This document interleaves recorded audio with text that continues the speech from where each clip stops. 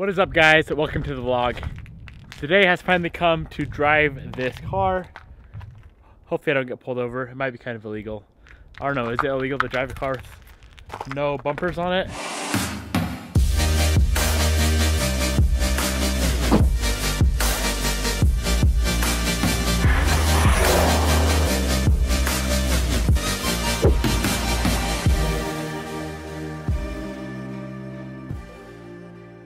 It didn't have headlights on it a minute ago, but I know that's illegal to drive without headlights.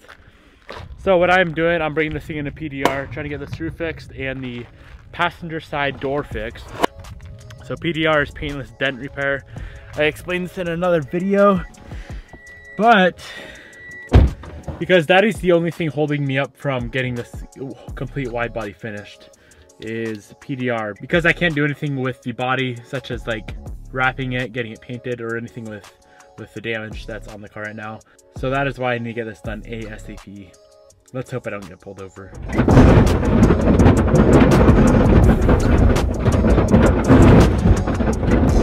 definitely a snowplow.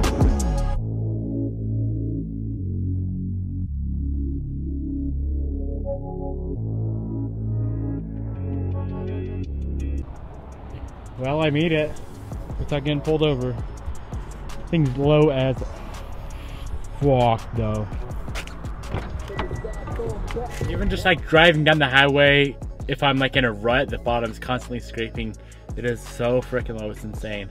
But I thankfully made it, didn't get pulled over. So I'll see you guys when I get this thing back from the PDR shop. Hopefully he can get all these dents straightened out. 2 days later. What is up, guys? Welcome back to the vlog. So I got the FRS back from the paintless dent repair shop, the PDR shop. Let me show you guys how good of a job this dude does. When I got there, I literally couldn't even figure out where the dents were. Check this out. This is the roof, which I didn't even think he'd be able to fix this thing. Obviously it's got some paint chips in it right there from before, but I'm not worried about that at all because this roof is most likely gonna go black. So that is insane. I'm very happy with how that came out. This door was super wavy. He got that thing 100% perfect. There might be a there's like a little tiny indent right there, but other than that, it's perfect. And then he did this trunk as well, which I wasn't even expecting him to do. There's a pretty big dent right in the center, and that was going to be covered with some sort of trunk lip, or I was going to replace the trunk or something. But he went ahead and popped that dent out for free. So if anyone is in the Spokane area, I know I've had a few questions as to who does it. The shop I go to is Hitworks Dent Repair, and the guy that owns it, his name is Dan. Make sure you tell him I sent you. He's a super awesome guy. Does incredible work. But I did have to pull that headliner out for him, which wasn't a big deal. It took like 20 minutes, half hour, saved him a lot of time. He could have done it, but he would have just charged me more money. So I'll show you guys what it looks like with that headliner in there.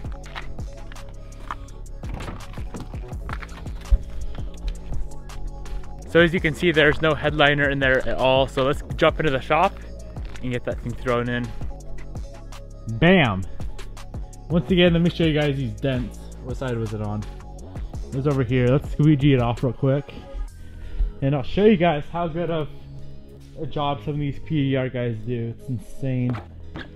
I don't want to hear nothing about them scratching my roof, guys. This thing needs a major buff and detail in general. So this whole thing was wrinkly, caved in, nasty looking.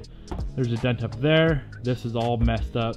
Of course there's still cracked paint there, and then this whole freaking door,